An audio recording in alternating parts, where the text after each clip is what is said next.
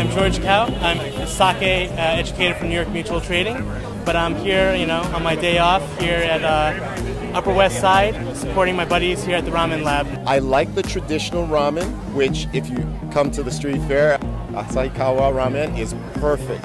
They know how to do it just right. But I love all the experimentation that's going on here, like Ramen Lab. They're doing like tomato-based broth and like Italian style with sausage and everything.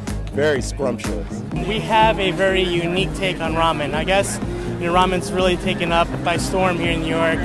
And so rather than just doing something status quo, if you will, today we have a New York heritage ramen. We're using Italian sausage, fumini mushrooms, Roma tomatoes.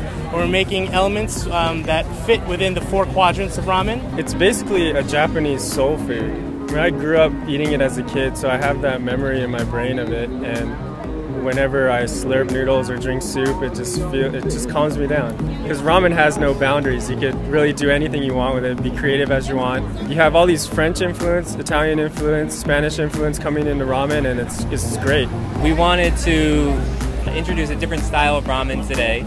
The style of ramen we're doing is yaki ramen. So this is like a stir-fried version of ramen. All the flavor comes from just the ingredients and the toppings. So what we have today is a salmon. It's been marinated in shiokoji, and we're cooking with shimeji mushrooms and maitake mushrooms and cabbage, and it all comes together like in a kind of like nice, really nice broth for the noodles. I'm at the Japan Block Fair because for the penny and mixed penny and ramen.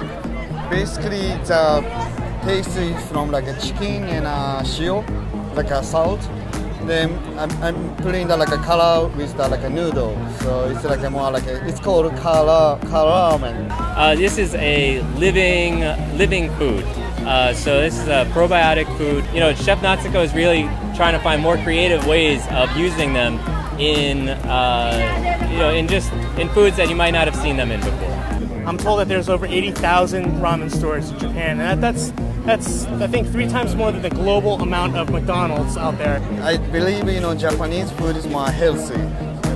So American food is like a kind of I don't want to say like a kind of junk food, a lot of junk food. So, but Japanese food is like more healthy for health. This is part of my further study of the culture and cuisine, and there's so much more to learn. Wow, it's amazing. I didn't even know there were just dozens of different ramen from all over Japan. This is a wonderful experience. In Japan, it's been like this for like 10, 12 years, so to see it happen in New York is just awesome. Like, I can't wait to come back and open up shop as well.